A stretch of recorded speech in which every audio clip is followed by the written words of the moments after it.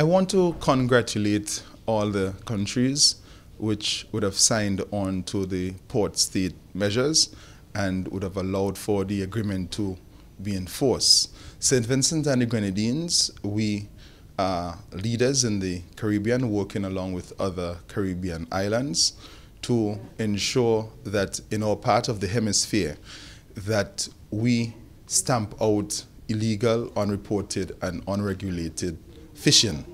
It is definitely hampering the development of the sector, and we are very happy that at the level of international law that the FAO saw it fit to work with countries around the world to create a change in the jurisprudence so that countries can come in line and produce fish and develop fishing industries which are following legal lines.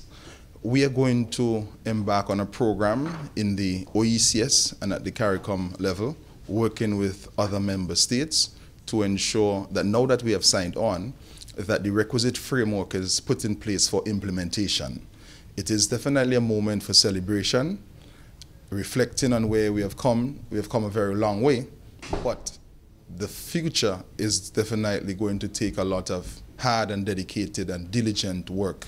And we are prepared to do this because we now have the requisite intellectual capacity from a technical standpoint and also from a legislative standpoint to make the requisite changes.